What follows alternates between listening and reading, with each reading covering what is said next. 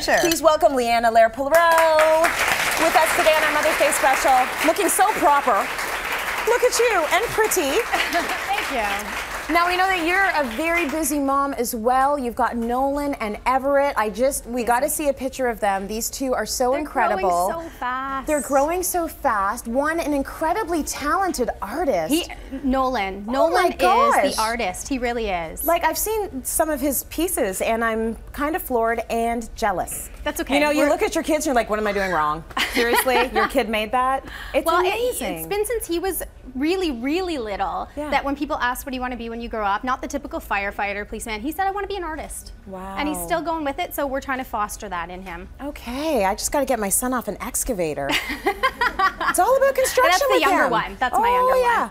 Okay, so let's talk about our tea party. Welcome we now to have my our lovely tea party. sandwiches, and we have our tea. Yes. So now we've got to sit down and have our meal. This looks absolutely have a proper gorgeous. Tea. Well, you know, I've had a tradition with my mom for years of going out for high tea on Mother's Day, but it gets really busy on the actual day of Mother's Day to book reservations. So this year I've decided to host my own high tea for not only my mom, but my girlfriends. So the trick with this is you wake up, you enjoy your family in the morning, get the kids and the hubby packed up after lunch, and send them to the park. Because it's Mother's Day and you're allowed. You're allowed, and you want to have a little bit of time for you, have a little bit of fun fussing with the table, just a little bit of fussing, and then invite your girlfriends over. So when you're going to be hosting your tea party, the first thing is we need proper attire for the tea party. Yes, we do. So we need to encourage our guests to come in their party frocks, maybe a little floral outfit for spring, and have some proper gloves. Now, not many of them will probably have gloves available. I went to a party store and got these for about $5. That's awesome. And if you notice, in the front of my table, I've actually just tucked them underneath the napkin so they can be a little favor for your guests as well. So you can have them ready to go. Oh, that's it's a little inexpensive favor.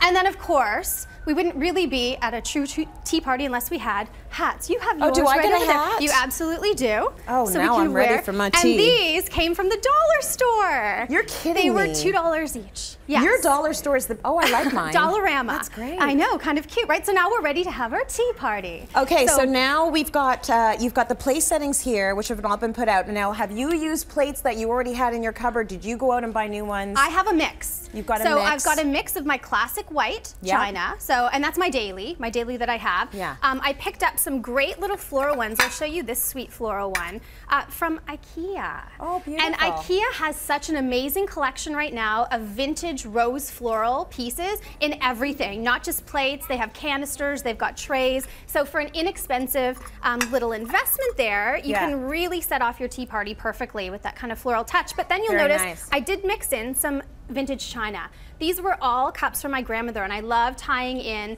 kind of a sentimental heirloom element to the table, especially when my mom's coming over as well. She'll recognize every single one of them. And you'll notice in each of the cups, I've got a little diffuser, so everyone gets their own with their little name tag tied on there. So that becomes a little place card holder. I think that this is a fantastic idea. Cute and inexpensive. These were about $2 at IKEA as well, $3 for each of the diffusers. Really so nice. Nice little simple touches for the table.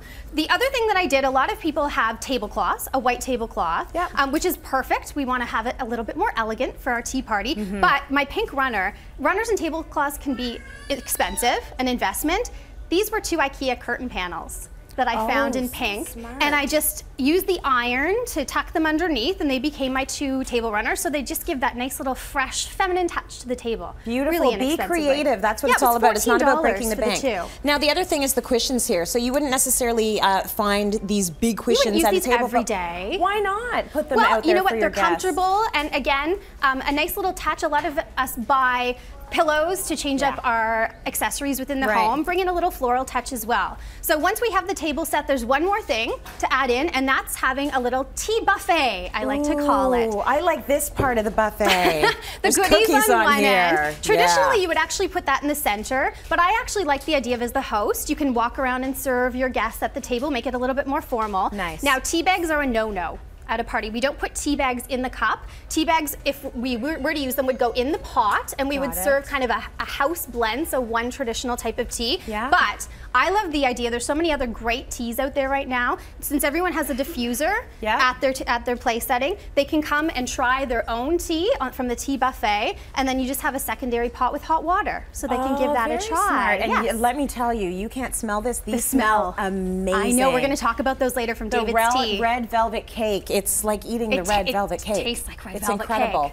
Well, we also have to mention these beautiful flowers. The flowers right? are absolutely stunning. That's part of the whole look. The Loblaws did an incredible look, and look at this, like even in the little teapot. How that's perfect cute. is that for the centerpiece?